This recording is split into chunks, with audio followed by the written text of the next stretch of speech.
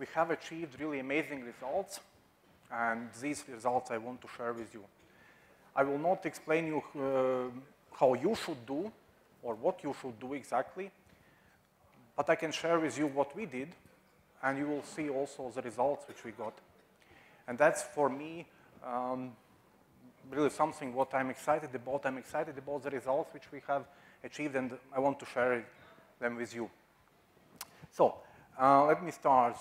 What we will talk about the situation in which we were, and how did we actually and discovered, okay, the problem is existing, which we have to resolve. Then I'll touch the problem for a moment, and then we'll come at what did we do, and what was the effect of that. So, no theory, almost. So it's about me. I'm Gaitis. I'm working now in Germany, in south of Germany, Munich, which is extremely nice region. This is the kind of view which you can see from almost my office. Have to still go out from office to see that.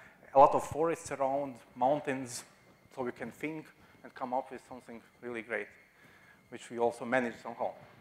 So, yeah, I'm married, I have 3 children, so somehow I have to also divide the time. Children, work, children. Yeah. And I'm working with the Eurofins Genomics already since almost 7 years. It has been some time, and I have come through also a lot of challenges, and at the end, we have reached one state which we can call that, okay, we have achieved something. So let's look. Eurofins Genomics is a company which is a global company. It's part of the Eurofins Scientific. Eurofins Scientific is having 40,000 employees all over the world, multi-billion business. We are a rather smaller part of that, but we are still a global company who is doing business in the area of genomics. So genomics, that means genetic analysis and production of genes. So we do the oligosynthesis, gene synthesis, we do the next generation sequencing, we do the classical sequencing, we do the microarrays. Basically, it's all around the discovery, what is inside our body, how to use it, how to produce drugs for us also, which could even cure the illnesses which were also considered as uncurable in the past. That's what we do. And as we do a lot of this, we have also the IT organization, which is also global, mostly global. So we have the development center here in Bangalore, and I'm really happy that we decided for that. I'm really happy how good and how professional our organization is working here, how good are the people whom also we are getting. And it has been a real pleasure working with India in the last, okay, I have been working with India even before that, so like 12 years now. Besides India, we have also a few more locations, and we have a whole bunch of applications which we are using. Starting from the production applications, which are manufacturing execution systems, there are laboratory information systems, e-commerce platforms for quoting, for support processes, for ordering processing. We have, if we count all the applications which we have in the organization, it will be around 45 or 50 applications. That depends which ones you count as real applications. So, and software is really a core in our business. We have highly automated industrial scale processes. We are producing the samples overnight. It's really express. If the patient is on the other side and he expects the medical treatment, he has to answer very quickly what exactly is a type of cancer, for example, which he's having, so that the treatment can be then started immediately. So it's really, the software is a core. We have to automate everything. And the customer also expects that the results from what we are doing are delivered also automatically and in the form how he needs them, so that he can integrate in their processes. And again, wins the time. The time is everything. Okay, not everything. There is a second part, which is at least as crucial, it's quality. You see, we are producing information, and we are producing also the substances which are afterwards either used for producing the drugs or directly placed into the patient. So we have the huge responsibility for the patient, for the health of the patient, for his life or death. Of course, because of that, we have to ensure that the samples cannot be mixed, that we cannot by accident analyze the wrong sample and give the wrong data out. So the quality is really, it's before or after the speed, it depends with exactly which customer you are talking about, but either of two is the crucial part. So how do we ensure? Of course, the industry knows that, and there are other companies also who are doing this. So there are multiple things what everybody is doing. It's CMMI everybody knows, right? The GAMP5, it's 350 pages of approach description on high level how you should program and validate the software. And then it's extended with many thousands of pages how exactly you should apply these generic rules.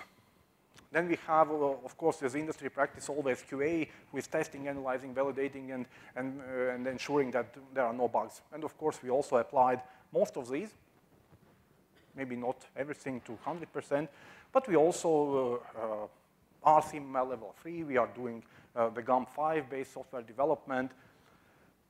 Yes, we are. Also, we were using the test automation. The QA team was responsible for ensuring the quality of the software, and regular internal and external audits also were happening. Our customers were coming to us and checking how do we create the software, what are our lab processes. These are very big pharma companies, right? They have to ensure that the company which is delivering the data to them is also of highest compliance. And of course, measuring and following appropriate KPIs, defect densities, the defect leakage, all of that, what we are doing. So, and yeah, of course, it's ISO 13485. It's special ISO for the medical devices, which software is also considered as medical device because we are using it for producing the drugs which will be placed into the patient. GAMP5, the GXP, the good manufacturing practices, good laboratory practices, good clinical practices under FDA, CLIA certification, and so on and so on. So it must have been of the great quality, right? There shouldn't be any defects whatsoever. With all of that, what we are doing. And still, what do we see there? We observe that our defect rate is growing. And okay, it's a little bit fluctuating, but it's growing overall.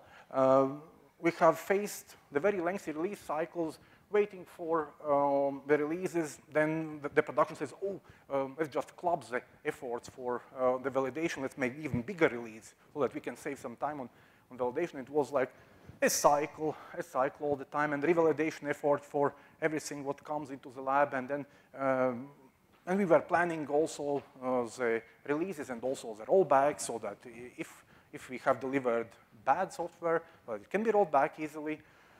And the support effort was only increasing. So we see also here like these lines are fluctuating, but it's going up. It's defect density, right? So it's far above whatever 0. It's above even the yellow line. It was defined as still acceptable quality. So that's where we were. Now, what about Agile in that situation, right? Lengthy release cycles, quality going up and down, and combining more and more into the bigger and bigger batches. Yeah, of course, we were still doing some scrum thing, right? Some sprints and retrospects and all of that, but we were not Agile anymore. We were in waterfall world, running just with some sprints.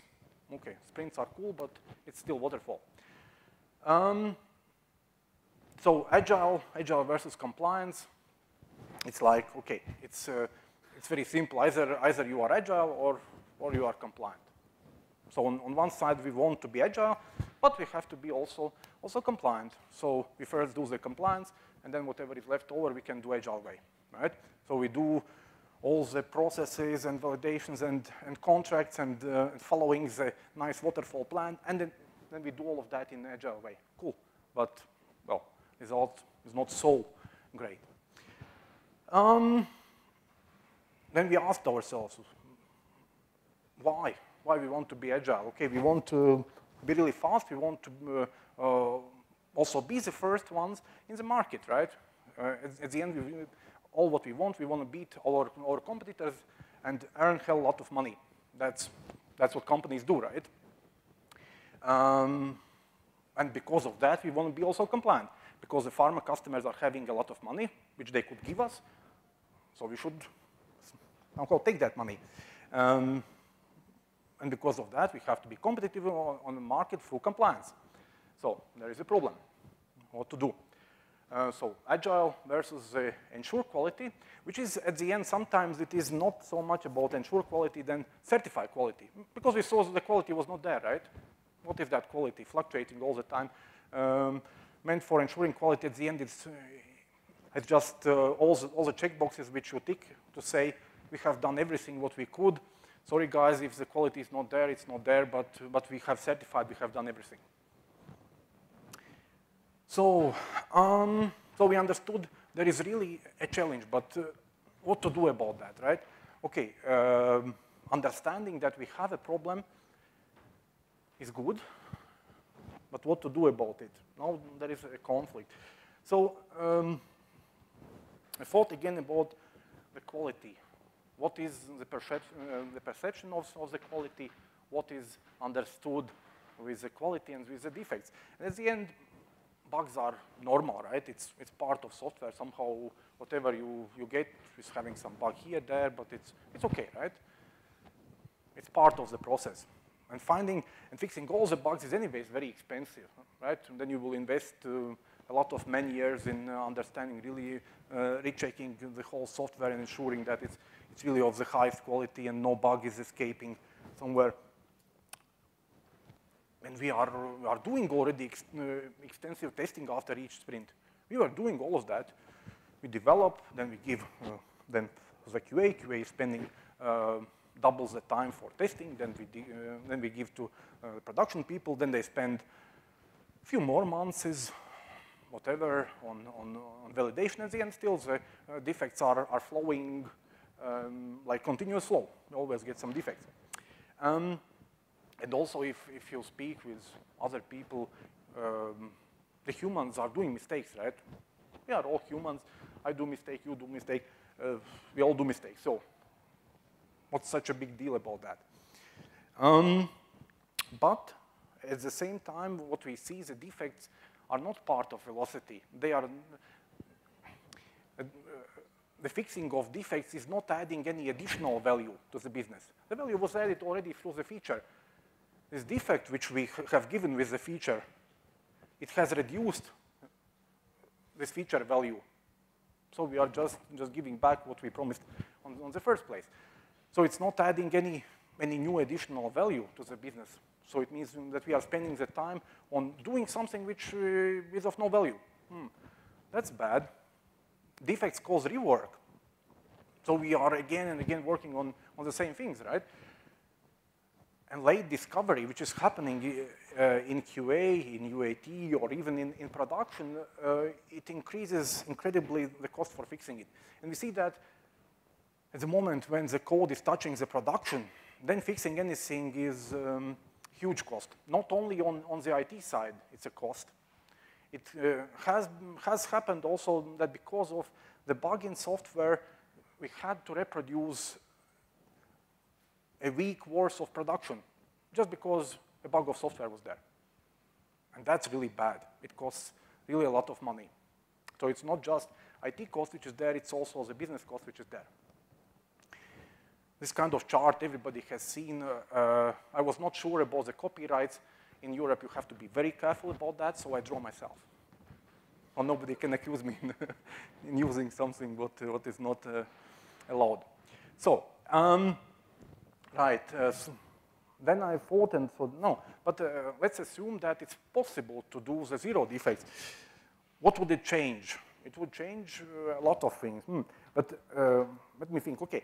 The few basic principles, I was speaking with the production guys. Production guys have it all the time, right? It's production is normally running with the lean principles. You know, you learn from the defects and you improve until Six Sigma, zero defects, and so on. But on software, it's not so straightforward. But at least I thought, okay, let me at least think how to apply the principles. So removing the obstacles between the teams and users, that's like this whole BA thing, okay? I'm not so popular with that, removing the BAs to just bring together the team and the users.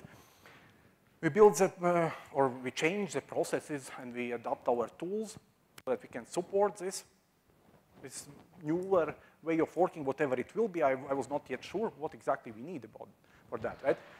Moving discovery of defects to as early stage as possible at the moment when it's still cheap to fix. The cheaper the fix, the better it is, right? Automation of everything. As we are running under the compliance, we have to still do the documentation, we have to still do the validations, is that? So if there is an action which is not adding value and which only is costing the time, so automate it. And then we had also the plan B.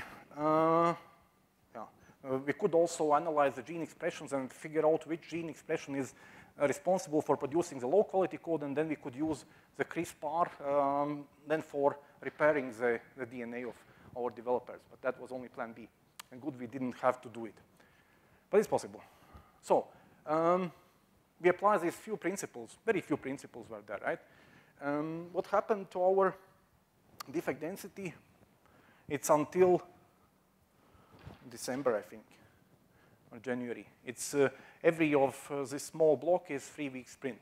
So we did hit, at the beginning, a little bit of struggle with the old legacy code. There is still a lot of bugs in the legacy code, so it's not that easy. But as you saw, after some fluctuation, we are nicely zero. So there are no more bugs. What does that mean, no more bugs? That means that we could spend the time on doing something, right? What production says about that? No more bugs. So theoretically, we could even skip the validation process. As you guys are anyways giving us only the bug-free software, we just lose our time in checking something what is anyways working. Okay, it's not allowed. They have to still do the validation. But it's very easy. Then they are ready to do it also anytime. So, but okay, but the highest quality, zero defects, it costs a lot, right? Because in the past it's always like, yeah, we have to be really fast. Let's skip few of these quality checks. Let's be fast. The quality we can fix later, right? And then, oh, but yeah, if we have to give really zero defects, let's postpone our release. Let's do more of the validation so that we can give zero defects. So that was the kind of thinking. So the velocity should be also around zero, right? We spend all the time on fixing only. Fixing, validating, checking, verifying. So this is our velocity. This is one team. Again, each bar is 3 weeks long. It's 3-week sprint. Interestingly, or as production guys would say, of course, we told you, right? The productivity is going up. I still think there is a lot of potential of going up even more exponentially. Still, if you look back what we were doing, we were mostly working on defects, a little bit velocity fluctuations. Sometimes we were even recording the defects under velocity so that you can have some planning, right? Still. Now, the velocity is up there, and it's not the limit. And with zero defects, the same team size. It's not like we added 100 more people and said, okay, now we do the great quality and the velocity. It's same team. Same team, but no defects and a lot of velocity. So This is a acceptable, how was it called? Acceptable cost of quality is a sweet spot in which the fixing of defects is more expensive than delivering additional functionality. My sweet spot is up there. It's a place where we don't have defects, so we can spend all the time on only producing additional value. So how we did it? As I mentioned, few of the problems around it, also solution was obvious. So release cycle reduction, we release often, release small. This everybody knows, right? But we just don't apply it at the moment when you have to do it. Then there are always some obstacles around that. I could say, okay, you need a huge buy-in from the business and all of that. At the end, it comes back to the same, release often, release small. This is what we did, right? Then what else we did? Rethink of QA role. So instead of spending the time of QA for verifying the functionality, which had to be error-free at the first place, the QA is spending time re-verifying something what the developer has to deliver. Not really the point. So the developer was made responsible for the QA also. So the developer had to do the testing also. The testing of his newly added functionality. Okay, there was also the peer testing, peer review, so that it's the 4 I's principle still, right? And all of that, but the QA role was now more on the automation side, security testing, load and performance testing, exploratory testing. There is a lot of work still outstanding for QA. I'm not saying no QA thing. I know there is also this thinking around, but I still think the QA role is very valuable if it's used in the right way. Ownership, the developer has to own his code, what he is writing. It cannot be that he just writes something, the code, and then throws over the fence to the QA, and then, okay, it's not my problem anymore. The developer is responsible end to end. That's why I want that also the developer experiences the pain of the users. If you remove the BA from in between, and if you remove the QA from in between, the user and the developer, he will experience also the pain, which the users are experiencing working with this piece of functionality which the developer has delivered. And the developers, they are not like not wanting to do the good quality, right? They are very keen to give the great quality, and I just allow them and to do it. I don't stand in the way for them.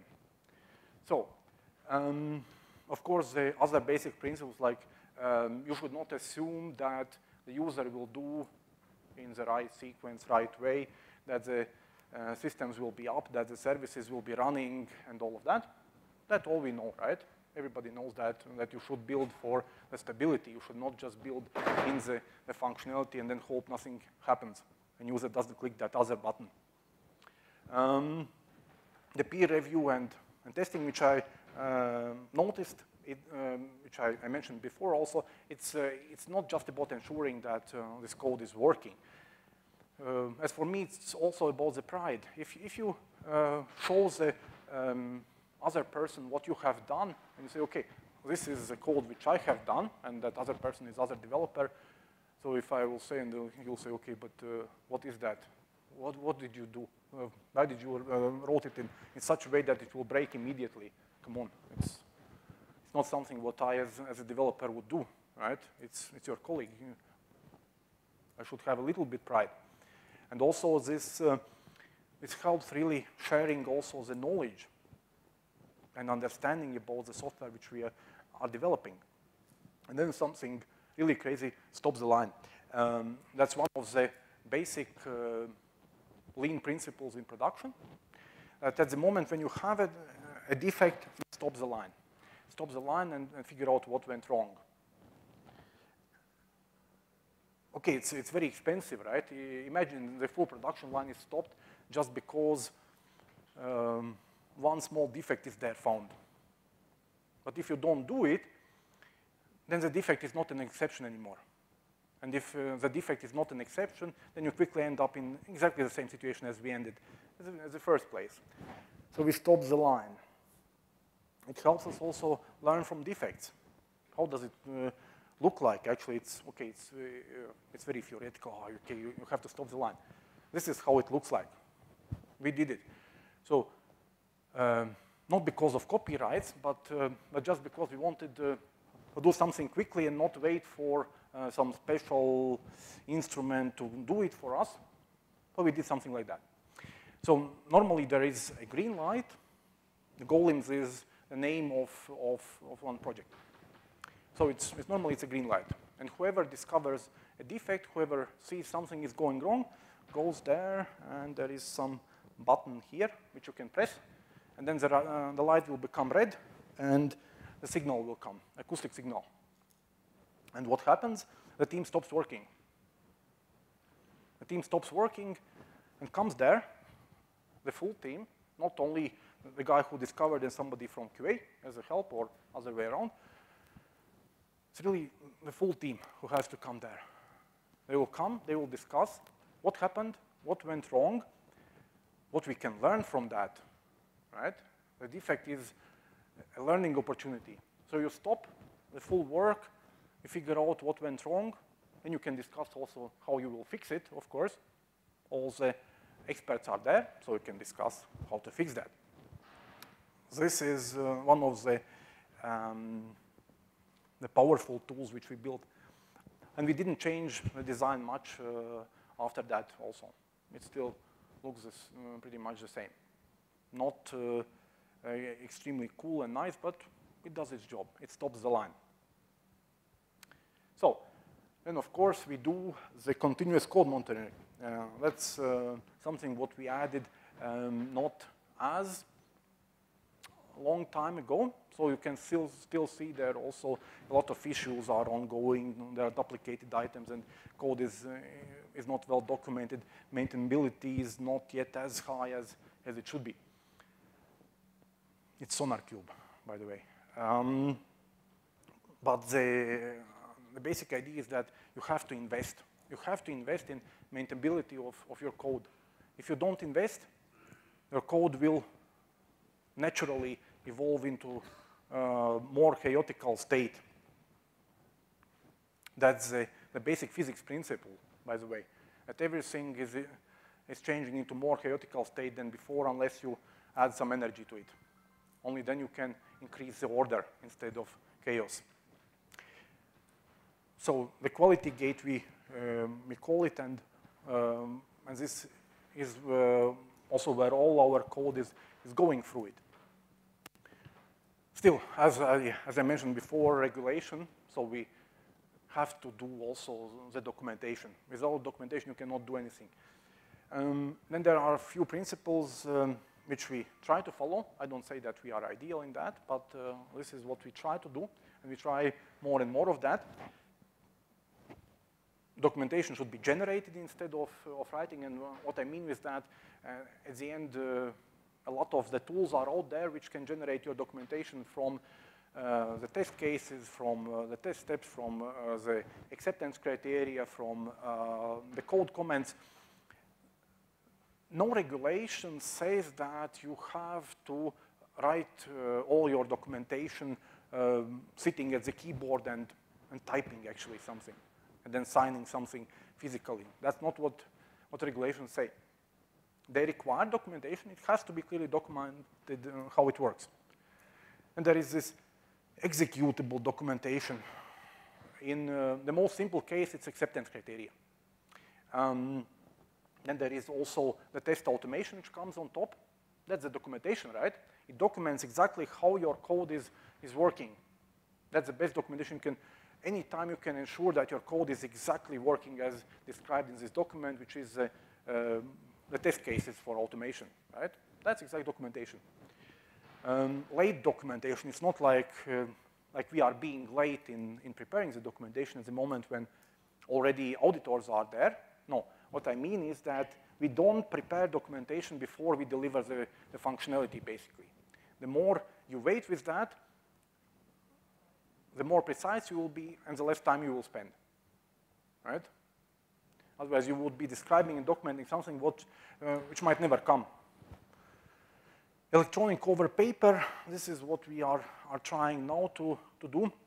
Ideally, I would like that the application itself is a documentation, that for any feature you can anytime produce the proof that this is the functionality how it is, and this is a documentation for that, and that the people in the lab would even use our application for validation process also. They would come just at the screen, at the machine, at some robot, and just check working, and then and with the fingerprint or with RFID chip, then approve, yes, I have validated, and that's it. And then anytime an auditor comes, then we can produce as much documentation as they want. How much you want? 3,000 pages, 10,000, whatever. We can produce. Then we can print even out if they are so keen on printed documentation, but otherwise it's not our business. We are not into documentation business. But still, I cannot say that it just diminishes completely. Some documentation still will exist. Sorry for that. I have no better news for that. There will be always a need for some documentation, even some written signature with blood or something, so that you can really verify that you take the responsibility for this patient who will die if you have done something wrong. And normally it's at the end, at least the general manager has to sign because he will go into the prison if it will not work. So, and then the last step for me was always follow the plan. Okay, we are all agile, so we do this sprint, and then we do the replan, and then we reprioritize the backlog and think everything is good. At the end, you have to, if we are building up the new lab, or if we acquire another company, you cannot say, okay, yeah, we will be working on some functionality based on the priority, whatever the product owner will decide, and then at some moment in time, because we don't commit also, then we will deliver something. Of course, the other side of it is, oh, okay, let's just write down everything, what is required, right? And then we will estimate, and then using very nice and advanced planning techniques with the previous story points and with machine learning, then we can somehow estimate better, right? And then we know that we will hit the line. This is our strategic roadmap. You can't really see, and even in the slide handout you will not see because it's a secret. No, it's not. Actually, it's just a low resolution, so you can see even a few things there. But it's nothing interesting. It's on very strategic level there that we are working. For example, one bar is one system which we want to do. Yeah? So one bar, one system, no details. As it's far in the future, I have no idea what I have to do there. Sorry, no idea. I have to work in 2020 on the new system for microarray business. Okay, I will work on that. So how much money I have? Okay, I have money for this much people for 1 year. Okay, fine. That's enough for a strategic roadmap, right?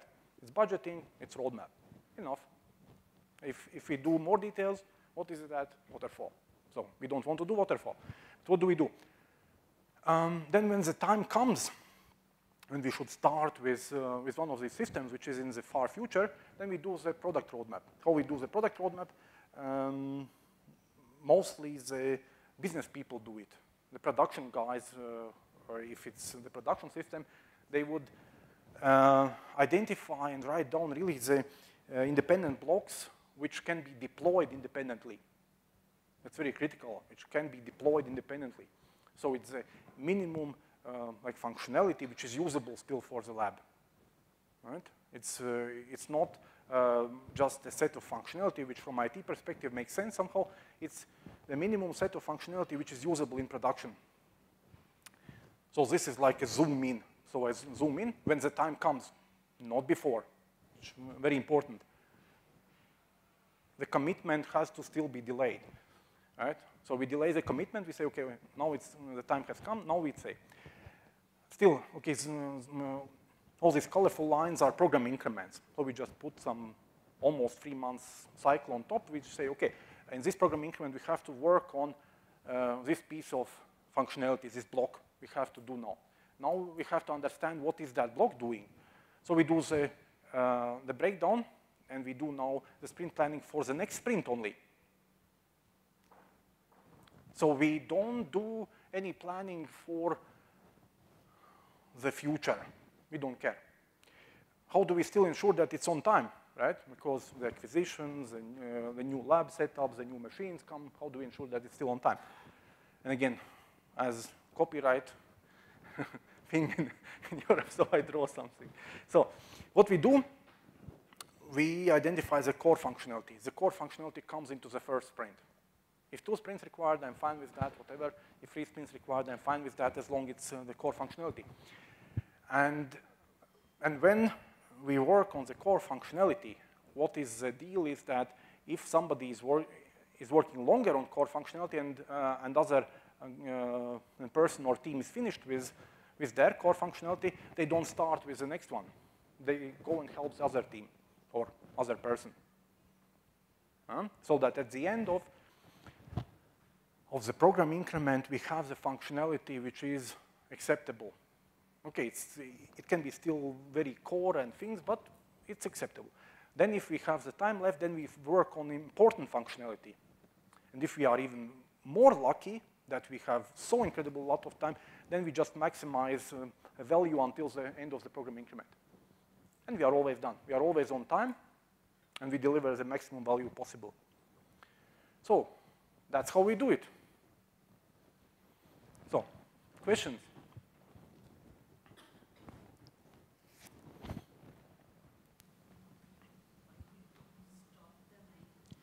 I'll give you the mic, sorry. Hello? Yeah. So I feel when we try to give importance to quality, which is very important, our competitors can catch up, and it could be a matter of not able to take that position again itself. But did that kind of situation happen, or how did you manage with the kind of strict policies that you have? See, the strict policies are for making us fast. If we think that what we have to do then for beating the customer is this functionality, then we will go and deliver the core. Then we will deploy the core in production. We will start using already this functionality. We will get already the value so that we are as fast as the startups. We do the minimum, then we get the feedback, and maybe the functionality which we thought is important is not important anymore in the meantime, right? So the team was not a distributed team, but it is. It is. It is still. Okay. So how was the time zone managed and honored? We are pretty lucky. With Germany, it's 3.5 or 4.5 hours difference. The people here start late. So okay. They start when, in Germany, the people just reach the workplace, and they end when the people in Germany also go home. So okay, thank you. It's good for us.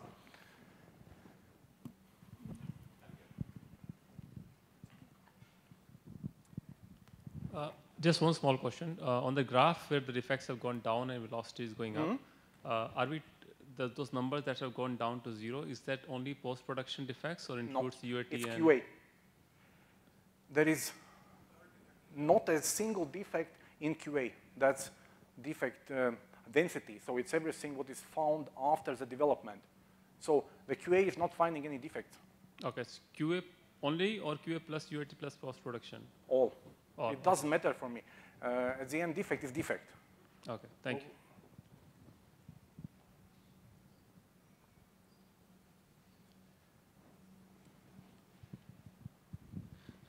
Just wanted to understand on the QA role redefine, how exactly and what were the steps taken to redefine the QA role?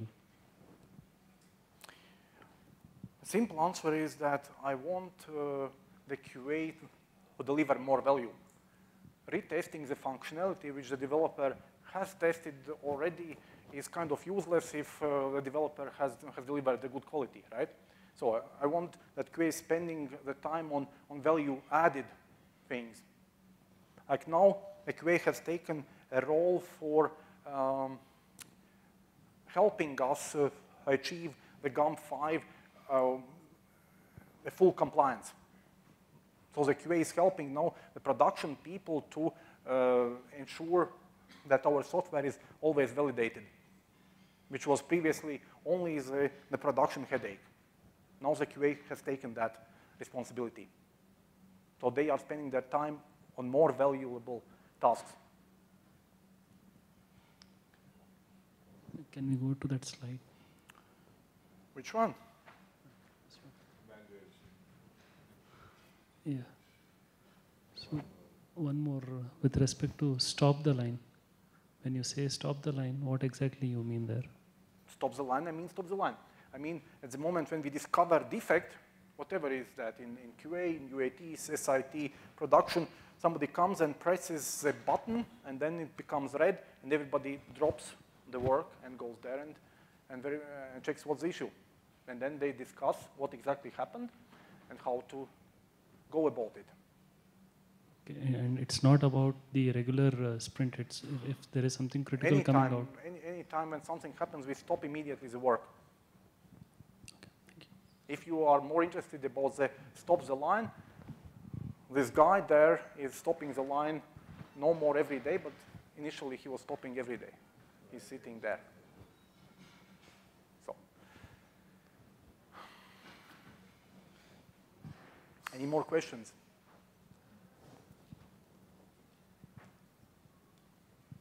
Thank you. You spoke about defect management and all, like how did you made this happen, like the strategies and all. So what do you think, what is the differentiated strategy which your company is having compared to your competitors which keeps you leading in the market? Because the defect management strategies which you have shown here, almost most of the company would be following the same kind of a strategies. So what is a differentiating aspect which you feel it had it, which is helping you to having a lower defect rate? I think it's a courage. It's a courage really to change the thing how we work. Like stop the line. It's how you will stop the work, what you are doing, right? Just for learning about the defect which you encountered, right? It's crazy. You have to have the courage for not accepting anymore the previous state. I think we have run out of time now, so maybe you can just think of it. Just want to make sure that we are able to stick track. So thanks a lot, guys. Thank you.